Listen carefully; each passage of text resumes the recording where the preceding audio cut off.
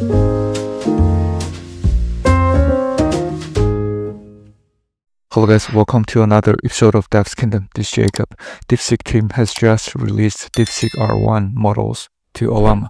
So they released 1.5b, 7b, 8b, 14b, 32b, 70b, and also the official one, which is on chat.deepseek.com, is 671b. So you can see from the VRAM size, the one that's official is 400 gigs. So that's too large. You can't test it. Most likely only local. So, but the 14B seems like a good option, and also the 8B seems also a good option as well. So in this tutorial, we're going to show you how to test DeepSeek R1 with Cline 3.1 on Kaggle.com and also with the Google IDX. So that being said, let's get started. So if you want to try out the official way to test DeepSeek API, just go to the DeepSeek.com with the platform and then top up the balance, and then use the API documented in their API docs, so you can see the base URL and API key, plug into Cline 3.1, then you can start testing.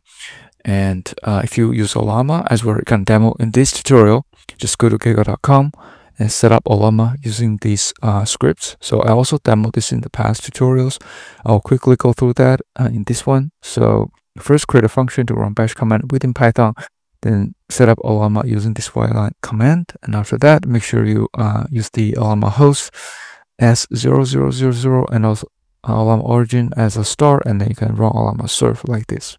After that, make sure to create a model file to get the larger context window. So first we use the model file as the DeepSeek-R1 14b. The other one we use the DeepSeek-R1 7b.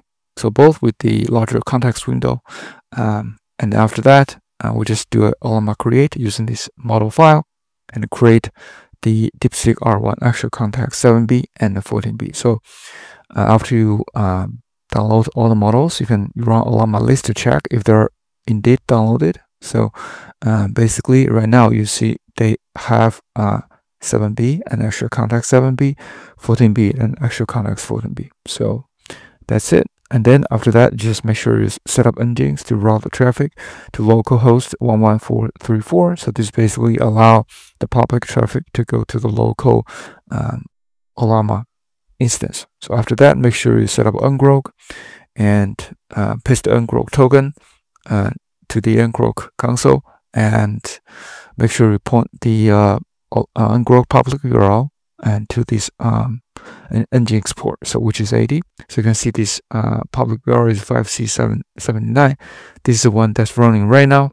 So you can see if you refresh the page, those models are installed. So you can see this is a public URL. Let's refresh again. You can see that's actually available, right? And after that, just do a engine stop and start, so you can see the URL like that. So already set it up, so you can see this is actually running.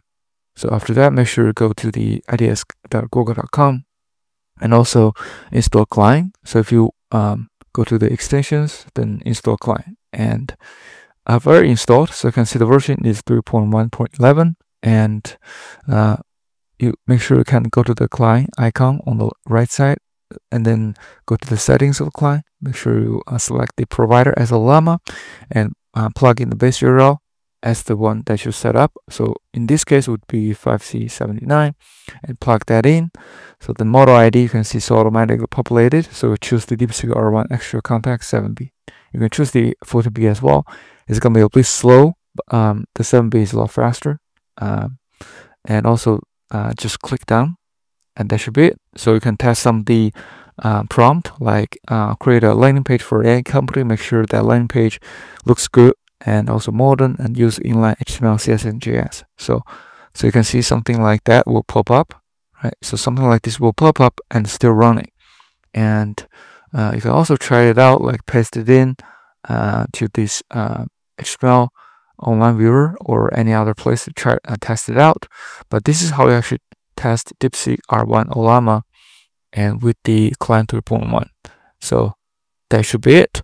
And if you want to try again, let's just remove that and try this again, right? You can see this is actually running, right? So you can also go to the Kaggle notebook, see the RAM usage is 8 gigs of VRAM, and the disk is probably 18 gigs, and the CPU is about 42 gigs. So that should be it. You can see this is working with the Ollama that we set up on Kaggle.com.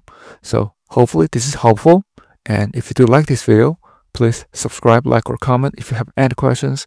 Thank you so much for supporting the channel, and see you in the next one.